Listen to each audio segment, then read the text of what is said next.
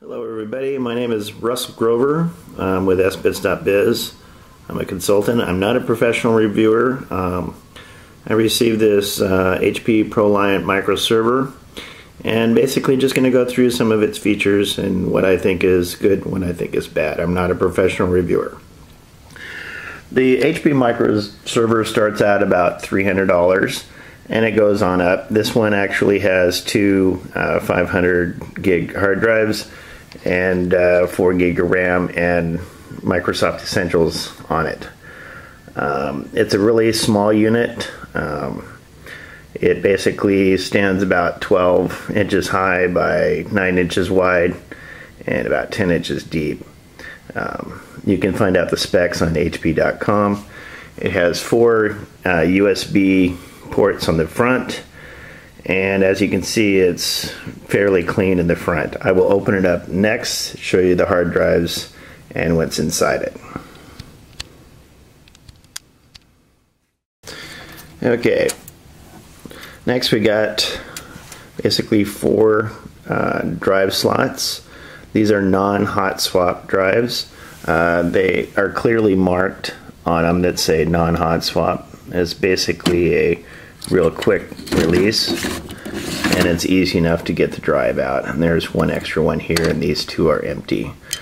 So you don't have to buy extra bays like if you were doing a hot swap. The cool thing that I just noticed is they do give you, see, there's special screws. They're not the standard screws here, but they give you extra screws down below. These are screws. This is an Allen wrench, and there's some extra screws here. So they're really kind of thinking of the person that doesn't want to buy extra hardware or as a professional. This is clearly designed for somebody who is, you know, somebody just starting out. And I just went ahead and installed that incorrectly. Okay, sorry about that. The motherboard kind of pulls out here. What they want you to do is to pull these cables out, unscrew this,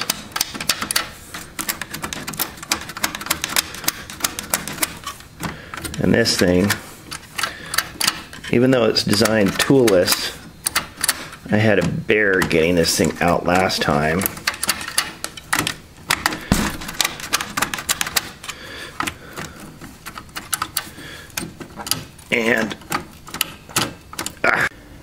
And it looks like I had a bear getting this one out too. So anyway, I'm not going to pull it all apart because I never have got this cable off, even though I've tried, and I don't feel like breaking it. But it does come off, and all these other cables are color coded, and they pretty much, you can't put them in any other place. If I could figure out how to get this thing off, even though I have the little pinch, I'd be fine. It does come with 2 slots. Actually, I have a RAC card there, which I'll show you later. That's an AMD microprocessor. This one has a 4 gig RAM, expandable up to 8 gig. Some of the smaller ones don't have as much memory configuration. Anyway, that's the inside of it. I'll go ahead and pull off the top here in a second. A lot of people will say, oh, it doesn't have a DVD. Well, you install software now with a USB anyway, so who really cares about that? The thing I kind of didn't like about this slot is, even though it has a power, it assumes you're going to have your own eSATA cable. So they go through the hassle of giving you extra screws, yet unless somebody can find a SATA cable here, I don't know where to hook up the drive. So this is the on-off and the little switches here, and I'll show you that in a second. But it's semi-toolless. Hard drives are, I also wish it had the hard drives of the new Dell T310s, which are really toolless completely. Even the hard drives don't require any screws. So I got to put my cable back. I apologize for the handheld thing, but that's what you get when you watch YouTube. See, I know I'm supposed to go behind that cable tie, but I don't really care right now. The back is fairly simple. This is actually my DRAC card here. It has its own video and network.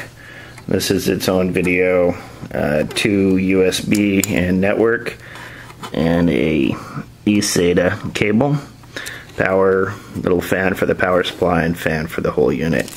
It's really actually fairly quiet. I'll go ahead and power it up and let you see some more. Okay, we got it all plugged in, and I think I said eSATA before and I just meant SATA. I don't know, I'm just rambling on, so I'm just letting you see the system. As you can see, you know, this is an off position. It has the amber light on. Turns it to green, does a little HP logo, flashes. I know, it's cute, it's blue. Reminds me of a Dell. So anyway, we'll go back to the screen here. Okay, welcome. Right now I'm showing you the RAC card from the HP Prolient Microserver. Basically what it is an $80 card that allows you to remote into your server and restart the server and the hardware. This is about a $90 card located on HP.com. Typing in the default admin password. You can actually see all the features of your server. Network, the MAC address, security. These are remote users. I know I'm going through these fast, but basically just to see kind of the options you have.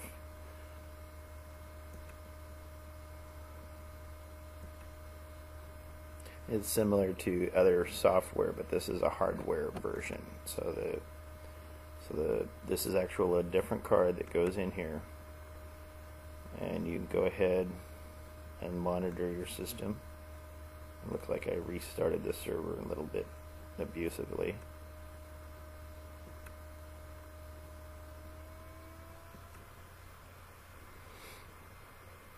But you can do all kind of little remote things. I think it's a little overkill for most small businesses. For people like me that are nerds or something that are monitoring, or people go, you're probably wondering how I found out the IP of this. There's probably tools to find out your RAC card IP, but I just went into my DHCP services and found out which IP that was just recently added as soon as I turned this on, and then just typed it in the URL. Pretty simple, pretty easy. I know there's probably a tool or some way. I've just figured the easy way out. Anyway, that's a RAC card, HP Prolient Microserver. And the HP Prolient Microserver logo comes up, goes through your BIOS, tells how much memory, of course, just like regular. Looks like I can straighten out my... And it starts up as Windows, of course. It's Windows Essentials it's coming up as.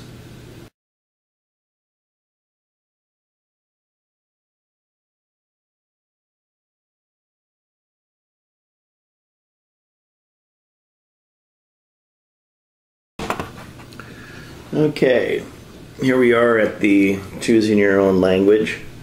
It has many options here. English, French, Spanish, and Portuguese. That's basically it.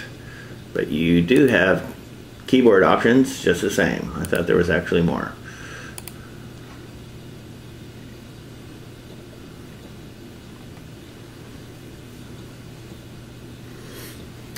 And you get the thank you, EULA, EULA. Of course, you have to agree or you won't be able to install it.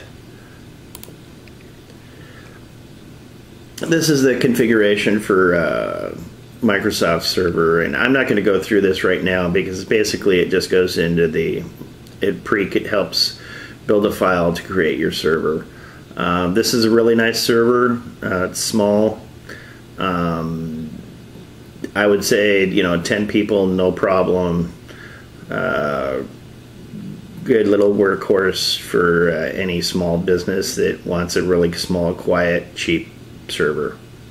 That's my review, and thank you for watching.